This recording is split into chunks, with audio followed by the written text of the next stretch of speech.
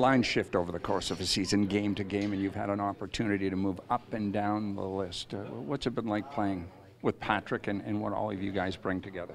Yeah, no, I thought that we had a, other than that one goal against her, I felt like we had a pretty good night. We're on the puck, and a lot of guys that like to be F1 on the forecheck, so we had to make sure we had a guy high. But those are two really easy guys to play with. And on ice intelligence, I mean, right across the board, a visualization, a sensing of where the play is going to be. Is there a chemistry in that regard?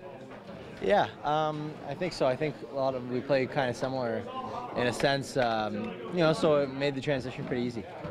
In terms of what you guys were able to learn coming out of that trip in the West and now getting set for divisional opponents, how valuable was the education out West End to St. Louis, as tough as it was? Yeah, you kind of get a sense for how good those teams are, and even though we didn't play as good as we wanted to, we know there's our game needs to continue to improve, and it was a good wake-up call for us. Are we seeing an idea that this team is just not a transitional club, wide open, that can score, that maybe you're able to muck it up? And is this part of the education process that goes from game to game? Yeah.